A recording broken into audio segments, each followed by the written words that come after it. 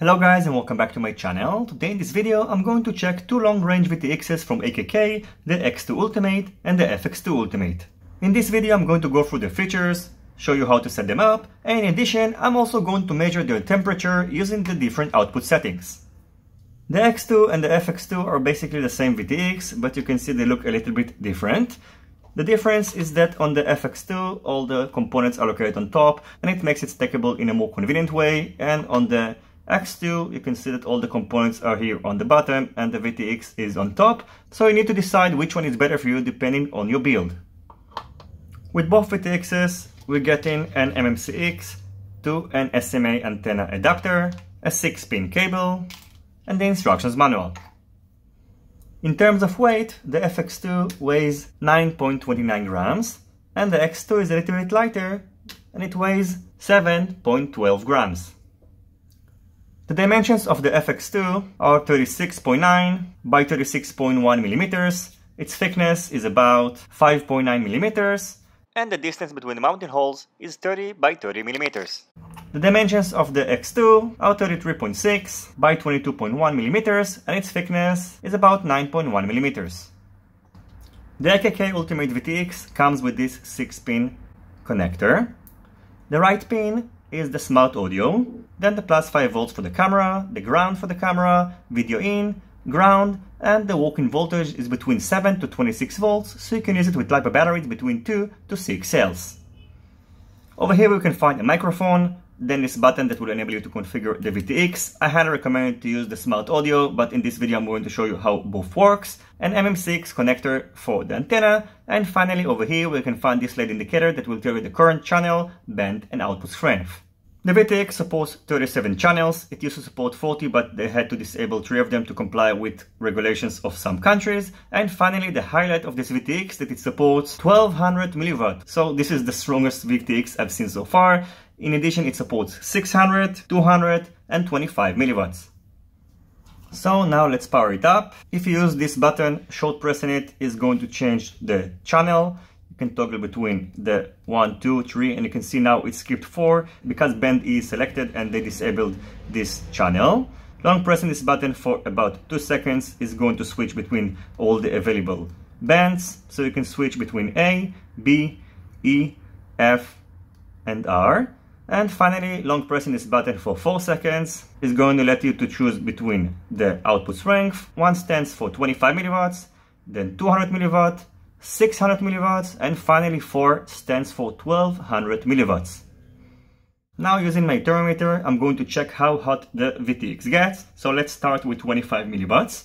I'm going to let it run for 1 minute and then I'm going to measure its temperature. So after 1 minute, the temperature of the VTX using 25mw is about 34.7 degrees Celsius, which is 94.4 degrees Fahrenheit. Now let's change it to 200mw. And now I'm going to wait for another minute. Now the temperature is 44.7 degrees Celsius, which is 112.4 degrees Fahrenheit. Now let's switch to 600mw.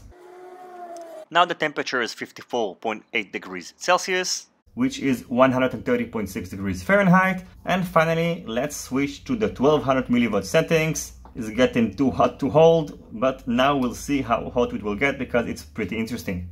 And on the highest settings, the temperature is about 47.9 degrees Celsius, which are 118.2 Fahrenheit. But actually, I think that the hottest point is on the back of the VTX.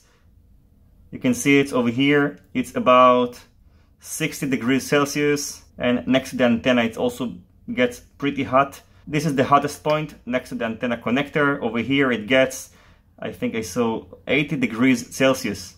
So this area gets pretty hot. So take it into consideration when mounting the VTX that the hottest point is going to be next to the antenna. You can see that on the antenna connector it gets to 77.8 up to 81.5 degrees Celsius, which is 178.7 degrees Fahrenheit. In order to use the smart audio, connect the smart audio wire into one of the 3 UART TX ports. I've used TX6. Connect the video wire to the video out and connect the battery connector directly to the battery. Don't connect it to plus 5 volts. Recommend to connect directly to the battery pads. Then head over to Betaflight, And under ports, make sure to choose TBS Smart Audio next to the UART that you connected the VTX to. Then hit save and reboot. And now you can set up the VTX for the OSD. Just put the throttle to the center, tilt it to the left, tilt the pitch to the top. Now go to Features, Vtx SA, which stands for VTX Smart Audio. And now you can set the band, the channel, and the power strength. You can see it goes up to 800. So 800 stands for 1200. So let's say right now we want to set it on 200. And we want FetShark channel 1. Hit set, confirm. And now you can either change the channel or your goggles, or you can change the channel through the VTX button. Finally, the most important question is, how does this VTX perform outdoors? And I'm going to answer it when I'm going to build my long-range quadcopter. I just finished reviewing this frame, and soon, in a couple of days, I'm going to feature this VTX on a build video, and then I'm going to head outdoors and see how it performs. As always, I thank you for watching this video. I hope you enjoyed it and you find it useful. If you have any questions about these VTXs from AKK, feel free to ask it in the comments section down below. Don't forget to leave a thumbs up if you like this video, and consider subscribing to my channel and hitting the notification bell if you're not already subscribed. See you in my next videos, and goodbye.